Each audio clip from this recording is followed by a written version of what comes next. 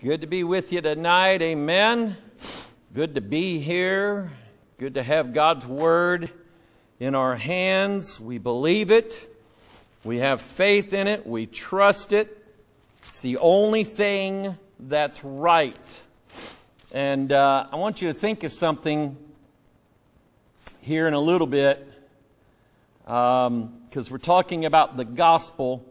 And I'm going to get to a place here in the notes where it talks about the gospel defended.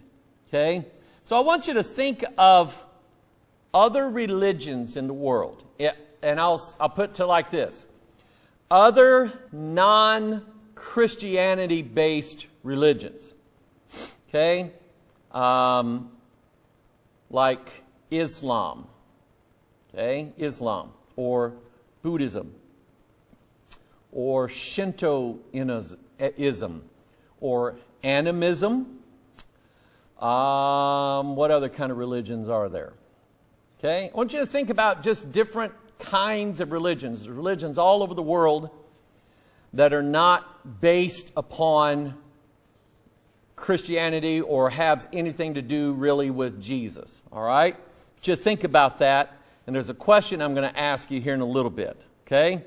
So, we left off last Wednesday night dealing with the fact that the gospel, the real gospel, is not ever of works. And I read 1 Corinthians 1, 2 Corinthians 11, Isaiah 55. We talked about, ho, everyone that thirsteth, come ye to the waters. He that hath no money, come ye and buy. And was just sitting this afternoon thinking, just pondering things, and the Holy Ghost kind of led my thoughts toward this word in the Bible called the traffickers. Trafficking. What does that word mean? Trafficking. When things are trafficked. Okay? It's not just meant driving them. When they traffic human slaves, what are they doing it for? Money. Okay? I got to thinking about that. And there is a lot in the Bible that talks about the corruption that comes from money. And I don't quite understand it, but we know the Bible's telling us that Satan lusts after wealth, riches, money, merchandise. That's told to us in the Scriptures. When our Bible says the love of money is the root of all evil, that is accurate. It's a very accurate statement. Why does a politician go bad? Why does somebody go into politics to begin with? Okay? Money. How is it you pay a politician, what, $120,000 a year?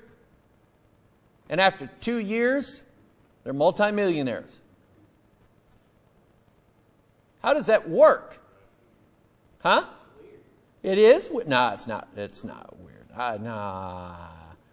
You understand how stuff works, you go, that makes sense. Okay? How did Bill and Hillary Clinton go when they left the White House? Hillary Clinton said that they were dead broke. Yeah. That's what they said. We're dead broke.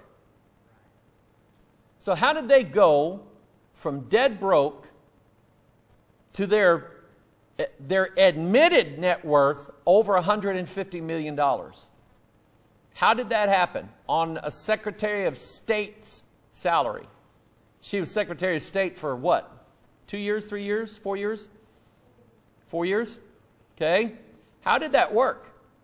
How did she get $150 million rich out of being the Secretary of State for 4 years? Okay?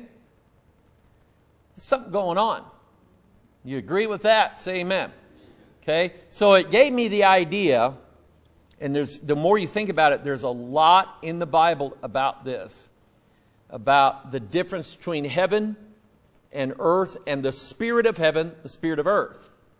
Heaven is a city that is so full of free wealth that the streets are paved with gold. We're walking on gold.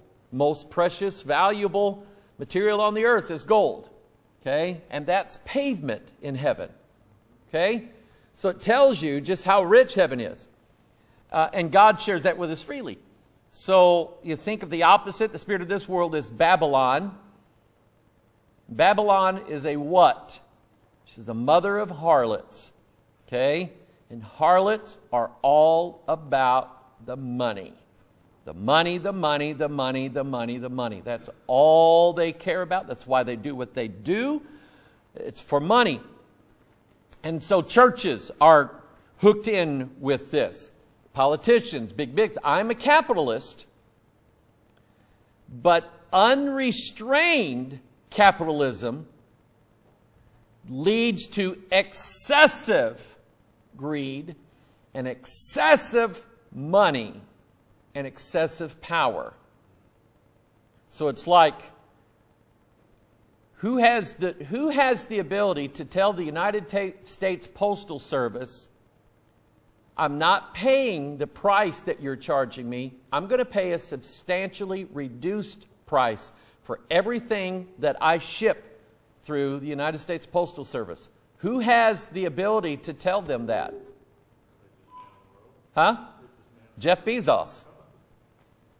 Jeff Bezos does not send packages at the same rate that you and I send packages. He gets a drastically reduced price as a result of it because he has wealth, and he has power, and he has influence. Okay? And there was a hint at one time that he might buy out the U.S. Postal Service, make it his own private delivery service. Wouldn't that be a hoot? Okay? So I'm for capitalism, but I am against unrestrained capitalism. Okay? Anyway, so that's something I was thinking about today, and that reminded me of Isaiah 55, where the most precious thing that a man can own is salvation. And it was, by the way, the most costly thing to obtain, because it cost God the life of His only begotten Son, a precious price. Okay? But through that, we have been bought and purchased and redeemed by God, and to us it costs nothing to both receive the gospel and then to give the gospel to other people. And that's where that comes in. He says, come buy wine and milk without money and without price. That's what he says in Isaiah 55:1. Buy it without price. There's not any charge for it. So then that makes the preachers of the true gospel an automatic enemy of any religion who seeks to try to sell you the same thing. If they're selling you the same thing, and we come along and say, but we're offering it to you for free, okay, then the people who are selling it, the Roman Catholic Church, and others, don't like us for that very reason. Amen? So it's not of works, all right? Galatians 3:8 in the scripture, foreseeing that God would justify the heathen through faith, preached before the gospel unto Abraham, saying, in these shall all the nations be blessed. In other words, it's absolutely free of charge. All we have to do is believe, all right? Now, let's go to the Lord in prayer, and we'll start out here. We're going to move from dealing with the gospel here shortly to touching on the important doctrines of salvation. What is salvation? What does it accomplish? How long does it last? Can it be faked? Can salvation be pretended? Can people say they're saved who are not really saved? Can a church say that someone is saved who maybe in God's eyes are not really saved? Is that possible? The answer to all of that is yes. All right? So let's go to the Lord in prayer tonight. Appreciate you being here. Pray for one another. Pray for those who are still affected by COVID and maybe some other diseases. You know, all the focus and attention gets on one disease, and you got people who are dying of others who are not afforded decent care because all the attention is going to a virus that still hasn't killed as many people as the flu has this year. Still hasn't.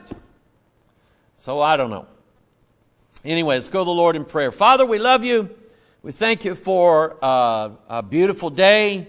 Lord, we thank you for these April and May showers.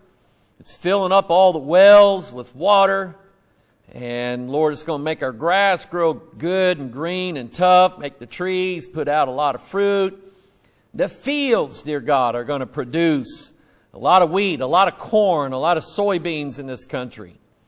Things that this world needs. And Father, we just pray, dear God, that you would bless the fruit of our labor as we labor in your word, as we study. I pray, dear God, that it would bring forth the peaceable fruit of righteousness in our life. Father, we don't know what tomorrow's going to bring, but we believe your word. And so, Father, we pray, dear God, that you would prepare us for every eventuality, every possibility. God, that you would fill our minds and our hearts with answers. Because I believe, Father, that we're going to get into a time when a lot of people are going to be looking for the truth. They're going to be looking for answers. God, I do not believe for a minute that you are done working in this earth. I don't believe for a minute, God, that you're about ready to give up on everybody and turn everybody over to the Antichrist. I believe, Father, that the days that are ahead of us are better than the days that are behind us, if we trust in you. And if we gauge those better days the way you see them and not, Father, the way we've been trained to see them by this world. Father, help us to not seek out the wealth and the riches of this world, but help us, Father, to seek out the wealth of your word. Bless us tonight. Bless all of those who are with us online. We appreciate them. Pray, dear God, that you'd always bless them. And Father, let us at this church always be a blessing both to them and to one another. Bless, Father, the fruit of my lips tonight and the fruit of study. We pray in Jesus' name, and all the God's people said, amen. I like you.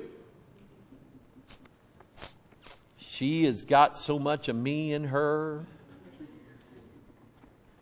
1 Corinthians, new birth. The gospel. The gospel brings a new birth. Jesus said, except a man be born again, he cannot see the kingdom of heaven. He told that to Nicodemus. Nicodemus said, how can I be born again? How can I go into my mother's womb again? Jesus said, that which is born of flesh is flesh. That which is born of spirit is spirit. It is an entirely different birth. And if the gospel that is preached in a church or taught in a religious setting does not produce a new birth, it is not the gospel. In fact, it's the opposite of it. Because while those people then are convinced that they're saved, they're doomed. They've accepted a false gospel for their salvation, and they are doomed. And there's no, by the way, there's no excuse for it. Any one of us can read the Bible by ourselves and learn the gospel. Anybody can. I mentioned here a while back the story of the book I read, Robinson Crusoe. I had a children's album when I was growing up, and it told the story of Robinson Crusoe, and I really liked it.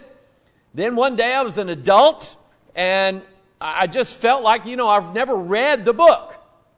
So I bought a copy of the book. It's in paperback, and I was absolutely stunned. It's actually based upon the real life happenings of a man by the name of Alexander Selkirk, who was left on an island all by himself. He had to learn how to survive on that island. And this is how we can adapt. That island was full of goats, wild goats. And he's going, there's a meal. Problem is, he would try to approach them and they'd run away from him. So when you're hungry, Sterling, you don't run as fast as you can. You run as fast as you have to. And when he was finally rescued, he showed the guys that rescued him, they said, because he was wearing, goatskin cap and goat skins for clothes and goatskin shoes, and they're going, how'd you catch these things? He said, watch this. Pew! And he took off running, and he had one by the neck like this, and they're going, I ain't never seen nothing like that in my life. But anyway, in the story, Robinson Crusoe, at one point he's sick. He's real bad sick. And he rescued the captain's chest of stuff from the ship, and he got a bunch of stuff off the ship before the current blew the ship out. And he's laying there and he feels terrible. He's got a sickness, a fever. And he's reaching in the captain's chest because he knows there's some rum and some tobacco in there. What he's going to do, he's going to make a mixture of it and drink it as a purgative to try to purge that out of him. I think it would have worked. As he's reaching in, fishing for that bottle of rum, he pulls out the captain's Bible, King James Bible. And he opened it up, and he found the gospel in there and realized that God had him on that island because he rebelled against his father, and he was living in rebellion and sin, and God saved him that day. He implored the mercies of God on that island. And I'm just going, I had never heard that before. Yeah, amen.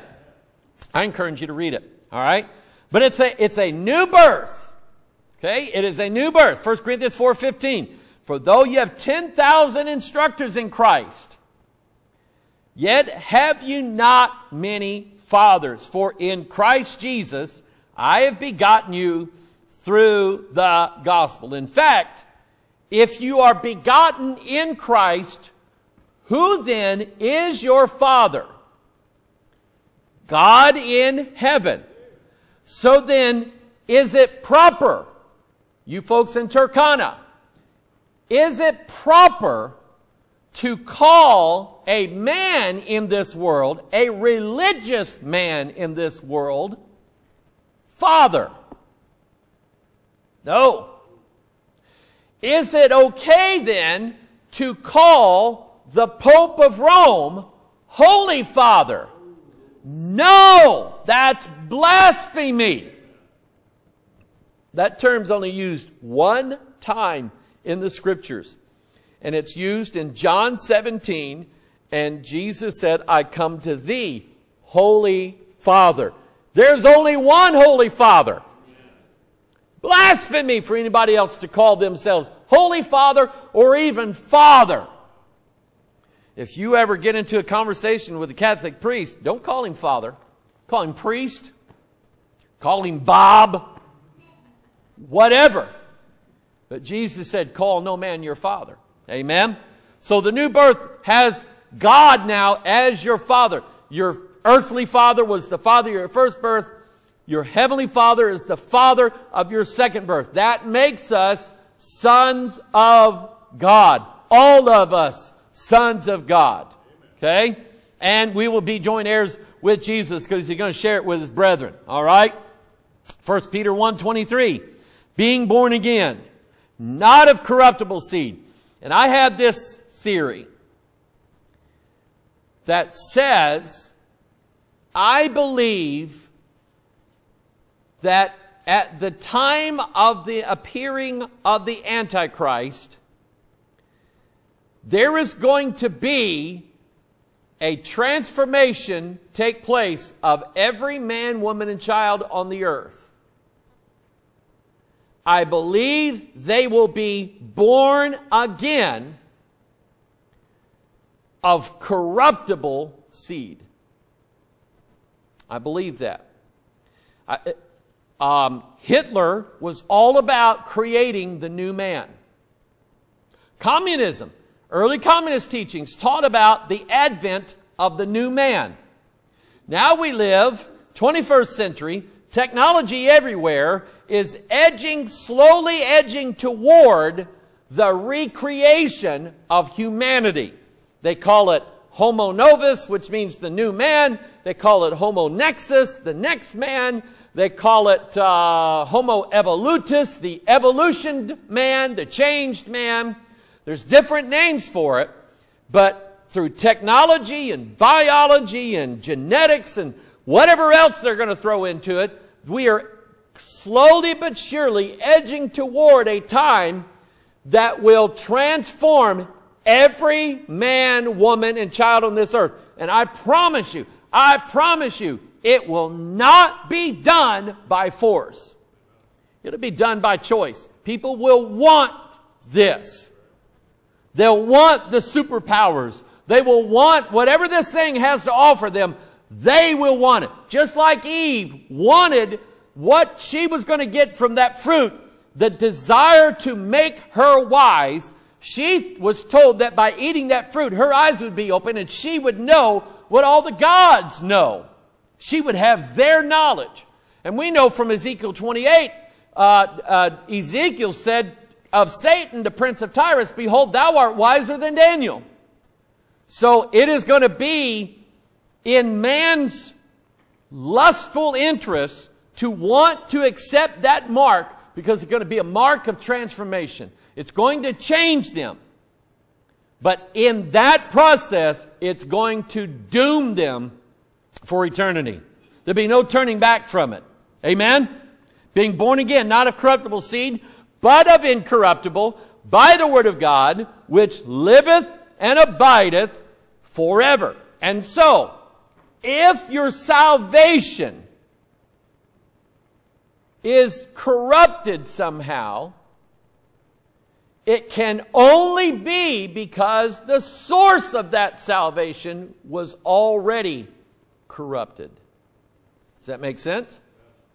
So, I mean, people ask me all the time, Pastor, you saying that, I've got family, they all read the NIV, and they say they're saved, and so on. Are you saying they're not saved? It's not for me to say. It's not for me to look at anybody and say, according to what I think, you're not saved, and you can't be saved, and you're reading the NIV. There's no way. Because I don't know the outcome of that person's life.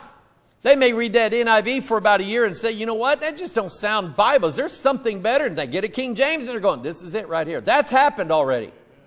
That's happened before. So I can't judge. The Bible says, judge no man before the time.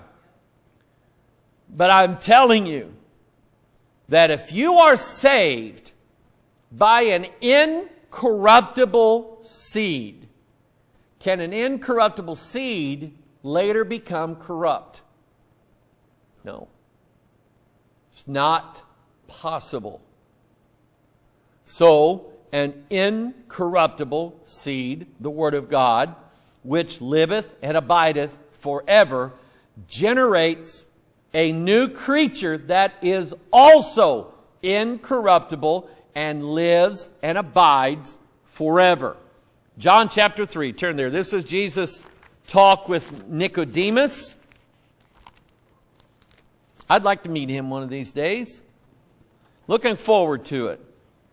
Because I believe he's there. John 3:3, Jesus answered and said unto them, verily, verily, I say unto thee, except a man be born again, he cannot see the kingdom of God. Nicodemus saith unto him, how can a man be born when he is old?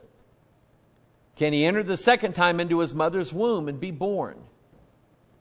Jesus answered, very verily I say unto thee, except a man be born of water and of the Spirit, he cannot enter into the kingdom of God. That which is born of the flesh is flesh. That which is born of the Spirit is spirit. Marvel not that I said unto thee, ye must be born again. So, and this, you have to understand, this was a brand new concept. Never really been understood in the Old Testament. Never really been seen.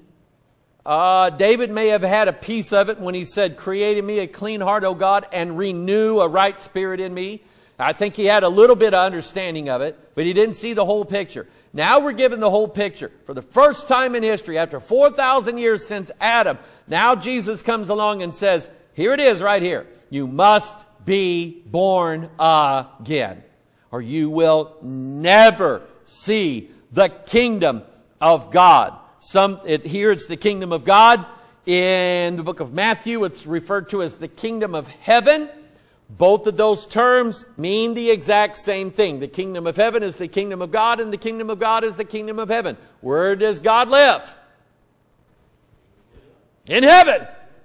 It's His kingdom up there. Where's He bringing it to? Down here to this earth. In the form of Jesus, when He comes the second time, that's His kingdom here on this earth. And then after that, we have the new heavens and the new earth. The old earth and the old heavens are passed away. There's no more sea. That kingdom then will last forever and ever and ever and ever. Let me just throw this in as a question.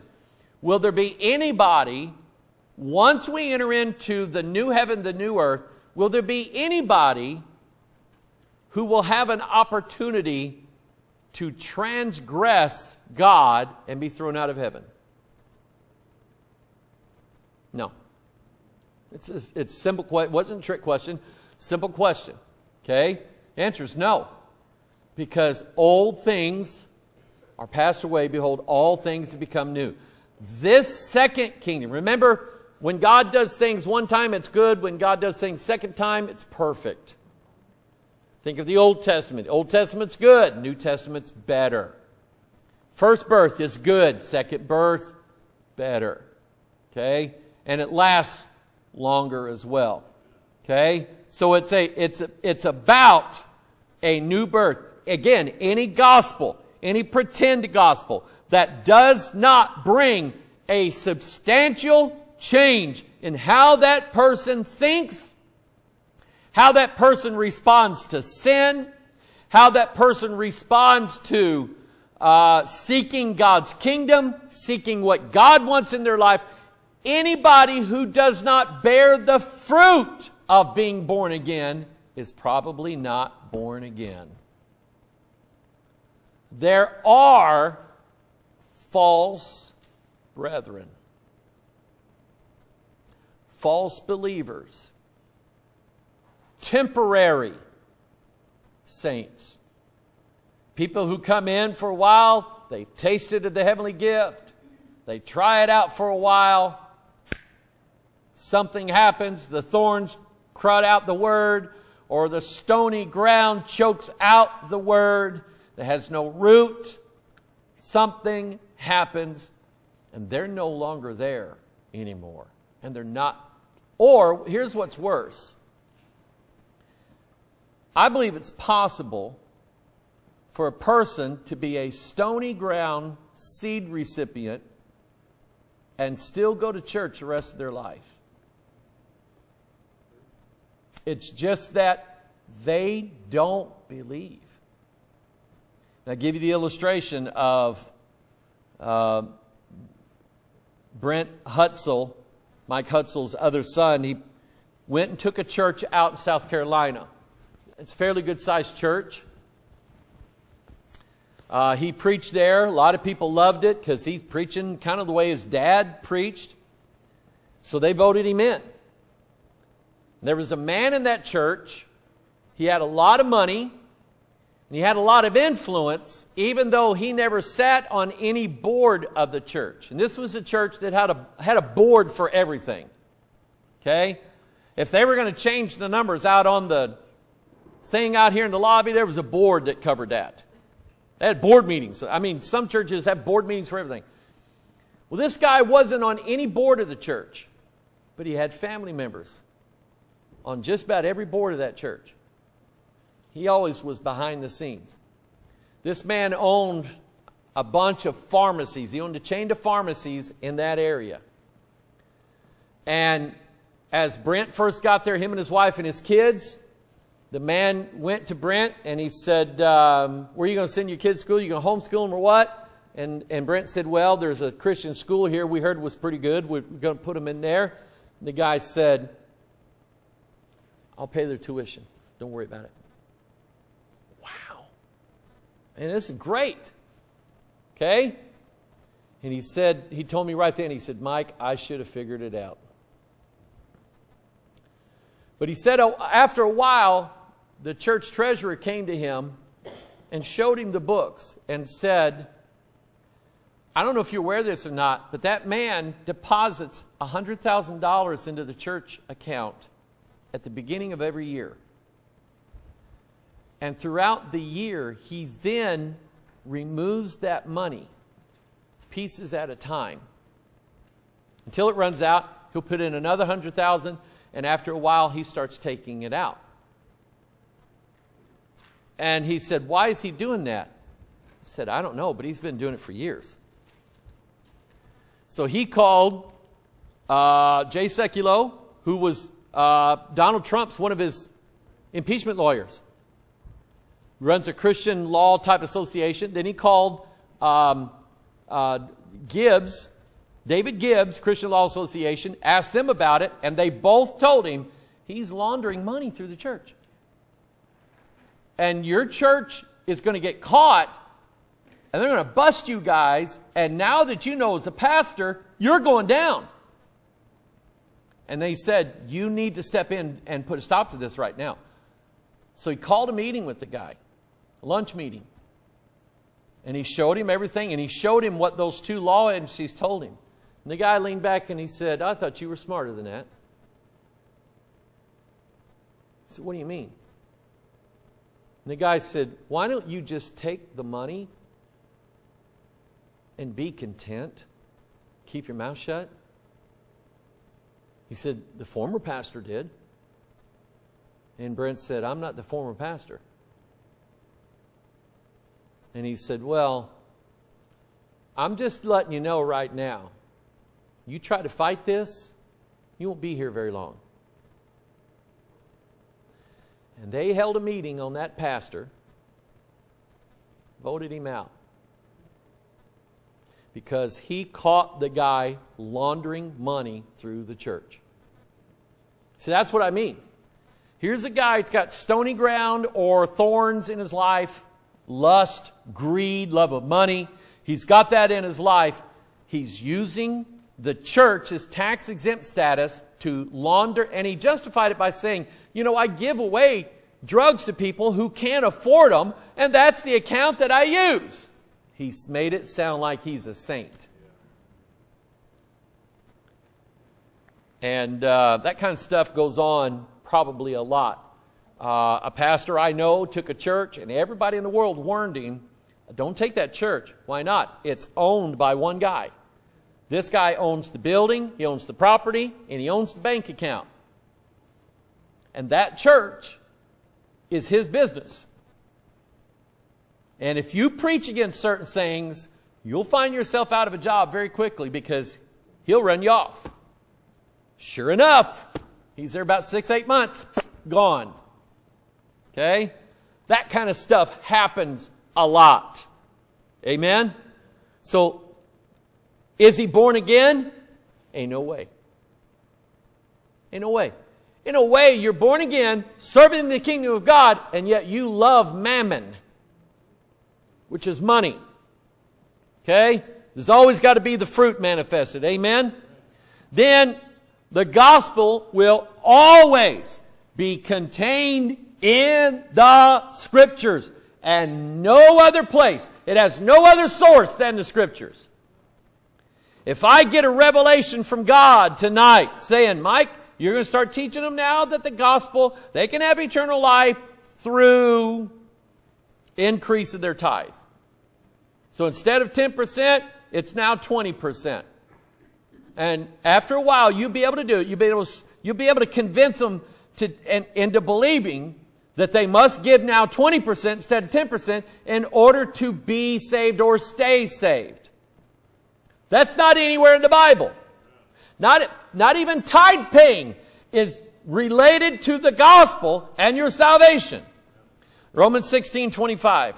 Now to him that is the power to establish you according to my gospel and the preaching of Jesus Christ, according to the revelation of the mystery which was kept secret since the world began, but now is made manifest, and by the scriptures of the prophets. Very important. According to the commandment of the everlasting God made known to all nations for the obedience of faith. How did Martin Luther learn the gospel? He read it in Romans. Okay? How does anybody else know the gospel? They heard somebody say John 3:16, for God so loved the world. They heard somebody say Romans 3:23, Romans 6:23, Romans 8:10, 8:9, 1 John 1:9, Ephesians 2:8, 9. They heard those verses given to them, and they accepted Jesus because they knew the gospel. Amen? That's how it's done. 1 Peter chapter 1, verse 24. For all flesh is as grass, and all the glory of man as the flower of grass. The grass withereth, and the flower thereof falleth away. So you've heard my explanation on this. The original writings of the Bible were written on papyrus, which is a grass. They take and split it. You know, grass comes in layers. They would spread out the layers, weave them together, spread them out, stretch them out before the sun, let the sun dry them, and now they have parchment. They have papyrus to write on. That would last a couple hundred years. But if it's used a lot, I mean, what happens? Does anybody have an old Bible that's the pages are all coming apart and it just, okay? What happens? You keep unrolling the same scroll, touching it with your hands. It's going to break up, it's going to chip away, it's going to dry up, it's going to break in pieces. God knew that. So God swore, even though the grass is withering, that I wrote this on, don't worry. I'll make a copy of it. And I'll make sure that it's right, because I preserve my word. The grass withereth, the flower thereof falleth away, but the word of the Lord endureth forever. And this is the word by which the gospel is preached unto you. So if you preach a message to somebody but are not using scripture, are they really saved? I had a young man in New York. I had mentioned something like this. I said, if you're going to talk to somebody about Jesus, give them Bible verses. And he'd heard me say things like new paradigm or a paradigm shift. And he raised his hand. He said, but he was a young man. When I talk to people, I use words, you know, kind of like what you were saying, because those are words they will understand. They want to understand the Bible. So I give them words they can understand. And I said, I'm sorry, but you're wrong. Your words are corrupt. And this was a King James church. Your words are corrupt. So why are you saying then that you believe that your words have a better chance of altering somebody's life than the pure words of God? He didn't come back the next night, but the word of the Lord endureth forever, and this is the word by which the gospel is preached unto you. Now this. Turn to Philippians 1. 3 places there we're going to look at. So here's why I asked this question earlier. Let's say Islam, Buddhism, Shintoism. What other kind of religions are there? Name some religions. Huh? Let's keep it a non-Christ-based religion. Scientology. Huh? Witches and paganism. Satanism, of course. Some of the major ones there. Huh? No, I didn't. Hindu. Okay? You know, if I were to call Pastor Rock and ask him, Pastor, are there Hindu temples that are not true Hindu temples? They're impersonating Hindu temples in order to deceive Hindus into a different religion. No, there's not. Are there people who infiltrate Muslim mosques, pretend to be Muslims, but then attempt to draw them to a false version of Islam? Are there those who pray to Buddha and worship Buddha temples, Buddha idols, practice Buddhism?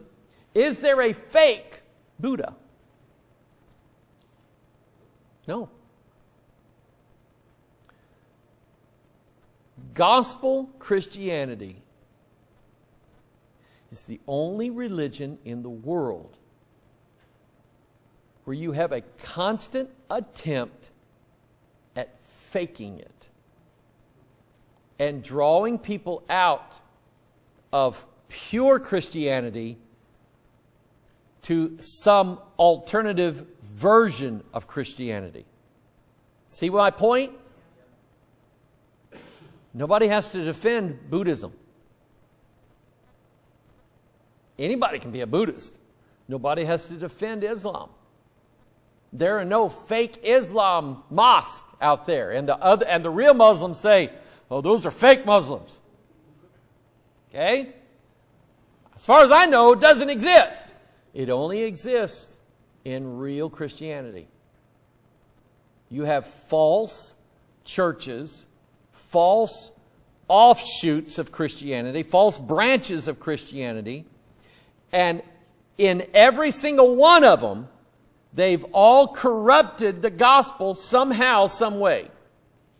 Probably by adding a work to it. Some of the people that left the Branch Davidian compound, Koresh cursed them. He said, if you leave me, don't expect to see me in heaven. He told them, if you leave me, you're walking out on God. He threatened them. Okay? There was a guy, an older man, him and his wife joined Koresh's cult. David had a revelation from God that God told him to marry this man's 14-year-old daughter. So the man let him. This man's wife threw a royal fit. Those are my daughters, you pervert. I'm not letting you sleep with my daughter. She's 14 years old. Kicked her out. Kicked her out. Texas law allows a 14-year-old to be married as long as a parent gives consent. That man willingly signed his daughter's life over to David Koresh. Then he went after her 12-year-old sister. Tell me what kind of Christ that was. An anti-one.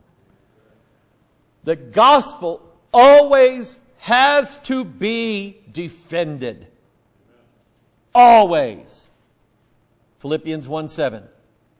Even as it is meet for me to think this of you all, because I have you in mine heart, inasmuch as both in my bonds and in the defense and confirmation of the gospel, ye all are partakers of my grace. Notice that he mentions the defense and confirmation of the gospel.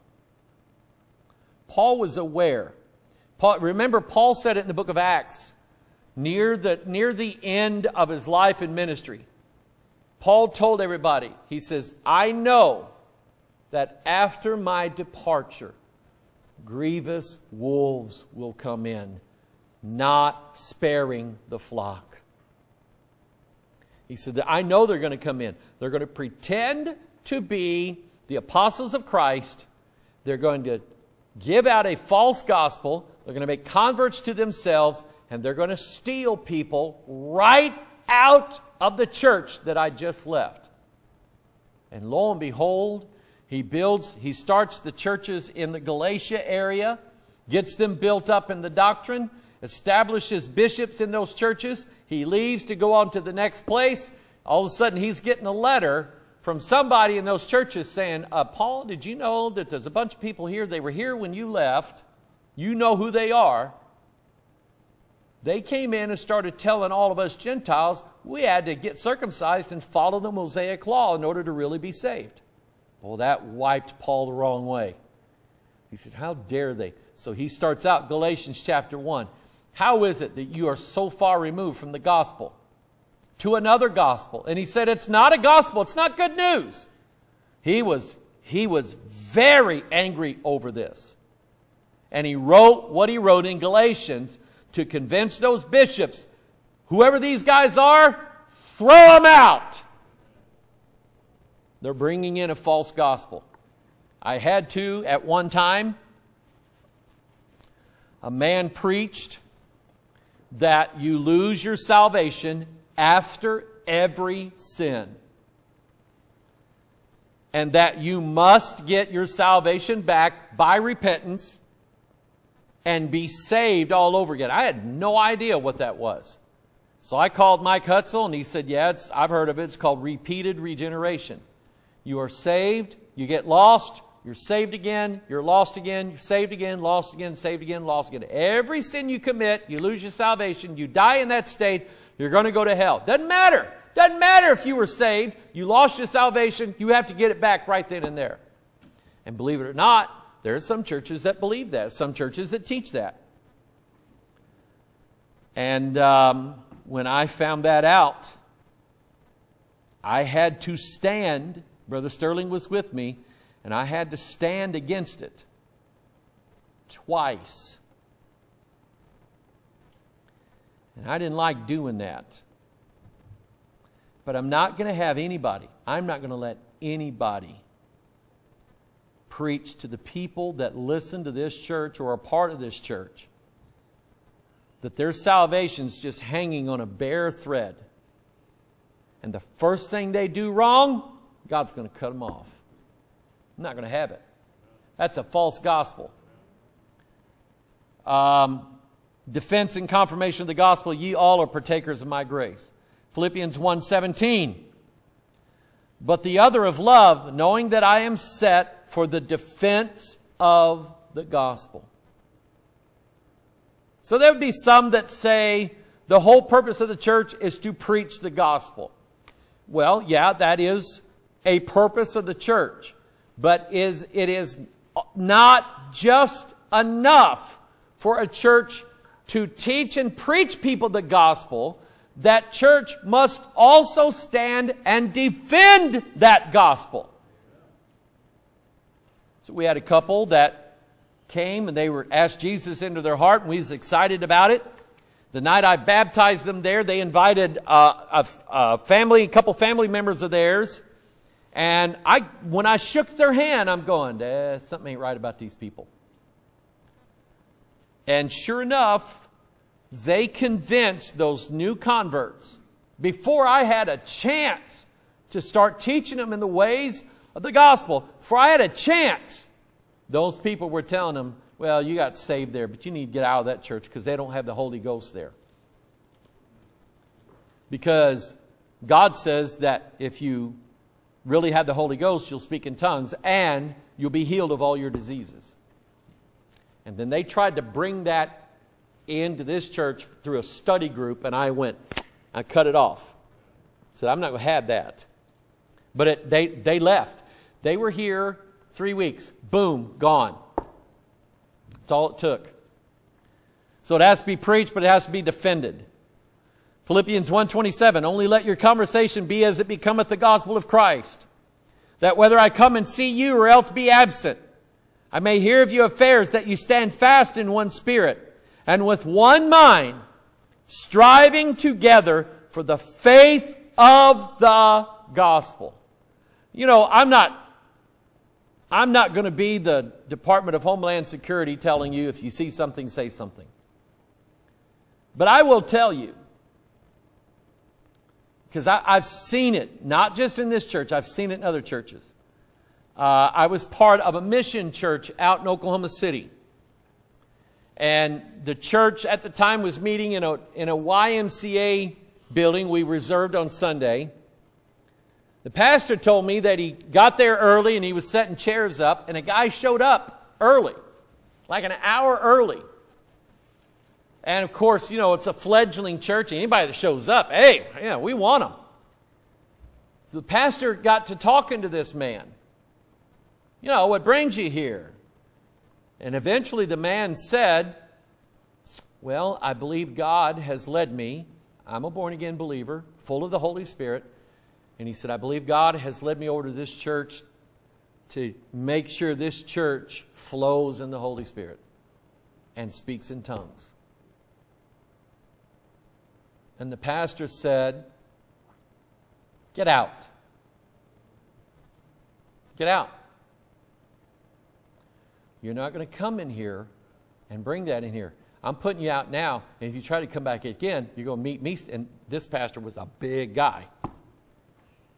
And he said, if you come again, you're going to meet me at the door, and I'll have some guys with me. But you are never coming in this church with that garbage. Oh, God, of course, this church. We'll see. We'll see. But I'm telling you right now, leave. Because he knew what that... Oklahoma, Texas, full of these charismatic people. Full of it. And they send out missionaries to go to try to bring those gifts to churches. My goodness. I'm on a roll here. Let me finish this. Warning of a different gospel.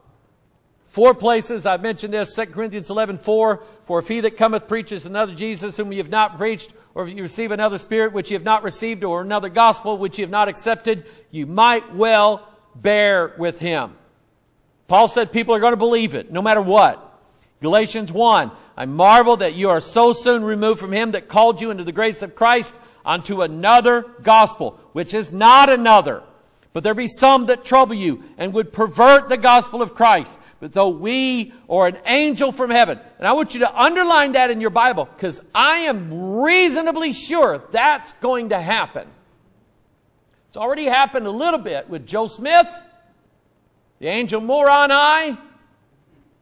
Okay? Maybe some others. Ellen White said an angel showed her that 4th commandment had to be kept, or nobody was going to heaven if they didn't keep the 4th commandment. So I guarantee you, and if I'm wrong, we'll all get to heaven and you'll forget about it. But I guarantee you, an angel or angels are going to come down from heaven, and they're going to be bringing another gospel. I can see biblically how it's going to happen. And people are going to believe it. Though we or an angel from heaven preach any other gospel unto you than that we have preached unto you, let him be accursed. As we said before, so say I now, if any man preach another gospel unto you than that ye have received, let him be accursed. So here's the question. If you do preach a different gospel, are you going to heaven?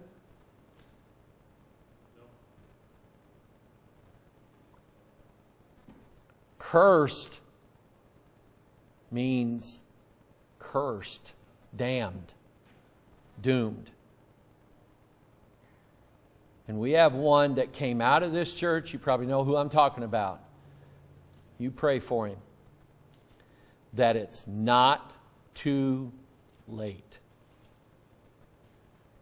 He's changed, literally made major doctrinal shifts at least 5 times since I've known him. And he's doing it again through Hebrew law keeping. Spurred on by his mother-in-law. And I knew that would happen. Pray for him. Pray for him. Because he's in danger.